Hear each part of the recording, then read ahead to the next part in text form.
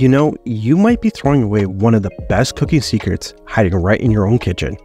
Instead of tossing that beef fat, I'm going to show you how to make beef tallow in a slow cooker and get more bang for your buck.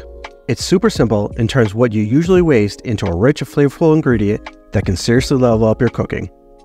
Just imagine having a versatile fat on hand that not only boosts the flavor of your meals, but also has been a kitchen staple for generations. Before we get started, let's answer just a few questions.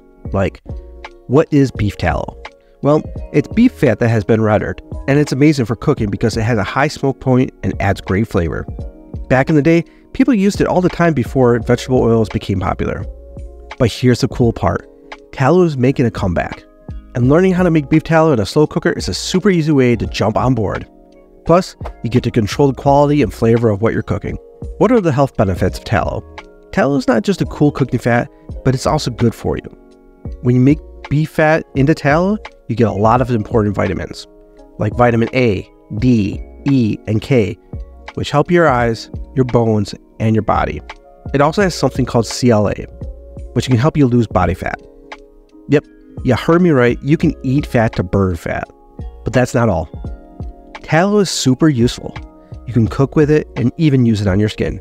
It works great for keeping your skin soft and helps with those dry spots. So no matter if you're cooking tasty food or using it like a lotion, tallow is awesome. How do you store beef tallow? One of the best things about tallow is it lasts a long time. You can keep it in a cool, dark place and it won't go bad quickly. If you want to keep it even longer, you can put it in a fridge or a freezer. Now, let's get ready to make some tallow. Here's what you're going to need to have on hand. Grab a slow cooker, a cutting board, a sharp knife, and some jars to store your tallow when it's all done. And that's it. Easy peasy, right? Now, let's talk about the fat. I got about a pound of beef fat here, which I got from trimming up some picanhas and ribeyes. But don't worry if you don't have that. You can use fat from other cuts of meat, like steaks, roasts, and briskets. Just make sure that you have some nice, good quality fat to work with. Next, cut the fat into manageable pieces, about 1 inch each. This helps melt it down evenly in the slow cooker. It doesn't have to be perfect, just roughly the same size so it all cooks at the same rate. Now that we've got all the fat prepped, it's time to get cooking. For rendering tallow, you want to keep things low and slow. Set your slow cooker to a low heat setting and let it work its magic for several hours. I like doing it this way as it's the lazy man way of doing things. You don't have to do much babysitting. We're talking about a nice, relaxing cooking session here. You just let it do its thing.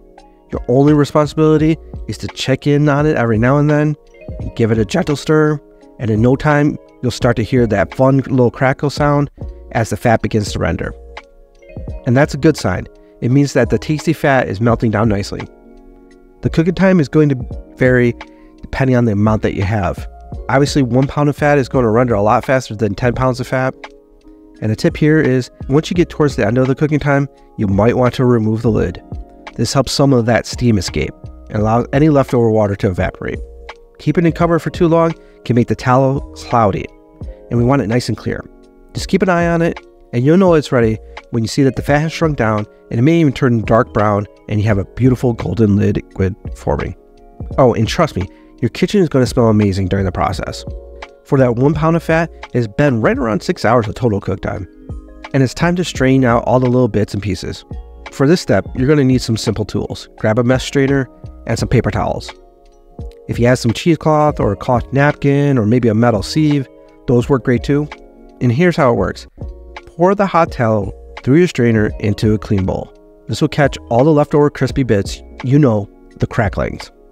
The goal is to get a nice, smooth tallow with no solid chunks. Once you strain everything, let the tallow cool down just a little bit before transferring into jars. This is important because you don't want to deal with hot oil splashing around. And cleanliness matters here. Make sure your jars are clean and dry before you pour the tallow in. Alright, now that you learned how to make beef tallow in a slow cooker, let's talk about all the awesome ways you can use it in the kitchen. First off, tallow is perfect for frying and sauteing. It has a high smoke point, so it won't burn like butter or vegetable oil. Personally, I love using tallow to make the crispiest french fries, searing steaks, and frying up some eggs. It's also great for browning meat, sauteing vegetables, and adding a rich, beefy flavor that really kicks your dishes up a notch. Speaking of flavor, tallow has this deep, savory taste that you just don't get from other fats. It brings an extra layer of deliciousness to whatever you're cooking. If you're making sauces, gravies, or even roasting vegetables, tallow can add that unique flavor boost that make all the difference. And here's a fun fact. Tallow isn't just for cooking. You can get creative and use it in skincare too. Some people make homemade soaps or moisturizers with tallow because of its nourishing properties. So whether you're whipping up your dinner or experimenting with DIY products, tallow is seriously versatile ingredient. And now that you've got your beef tallow ready, here's a little secret. You're going to want to try to use it in your next rib recipe. Trust me, when you cook ribs with this stuff, the results are insane. The tallow adds a rich flavor and makes the meat so tender it's almost too good to believe. And if you're wondering how to make ribs in the oven that literally fall off the bone, you've got to check out this video here. I'll see you there.